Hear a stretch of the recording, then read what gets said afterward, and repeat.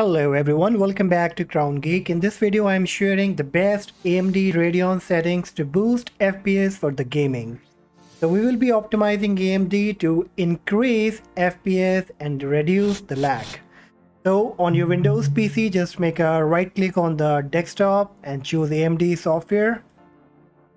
And once it is up, you will see all the information here. Like in my case, I have AMD Ryzen 7 5700G with Radeon graphics, which is 8 core and RAM is 16 GB. So this is the best setting for me because I applied this and I have been using with Valorant and CSGO and it works absolutely fine. I had no problem.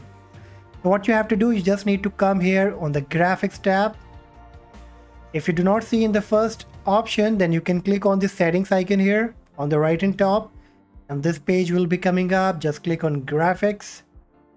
And now you will see few default option here. By default we are in the custom, but if you want to change the settings without doing anything, then you can simply click on gaming. And as soon as you click on it, the setting will be automatically changed.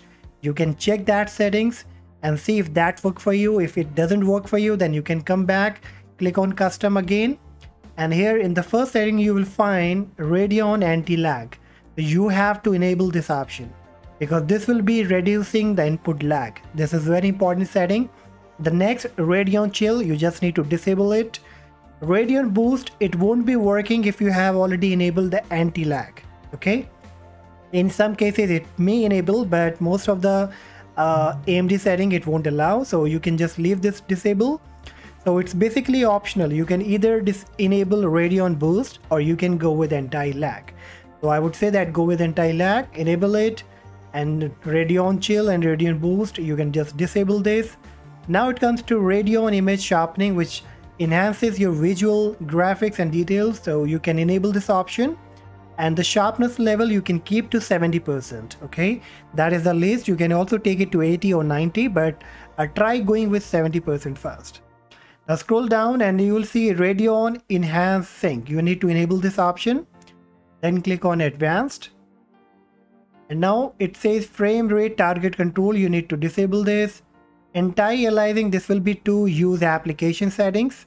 Anti-aliasing method, this will be to multi-sampling, but if you have the good processor, and high-end PC, then you can also go with adaptive multi-sampling or super sampling. Okay, but make sure that this is not for the lower end PC. For the lower end PC, you can go with multi-sampling.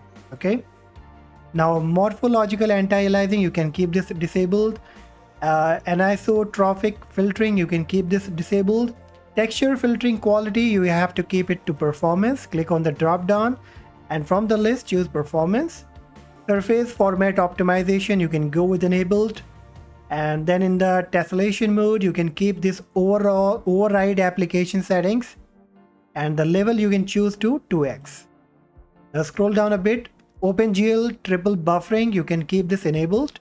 So this was all the graphic settings. Now once you come to the display tab, and now you can, on the first you will see AMD FreeSync. So in my case it's not supported, but if on your end it says supported, then you can enable this option. This really works fine. Once you are all done with this, simply close it. Now restart your PC and enjoy the game, and I'm very sure that you will be having a great change. It will increase FPS. Now to increase more FPS and performance, you also need to do some kind of Windows settings, for which I have already created a video. The link will be in the description. You can just watch it and apply those settings as well. So that's all guys. Hopefully this will help you, and if yes, make sure that please hit the like button, subscribe to the channel, and I will see you in the next video. Bye bye.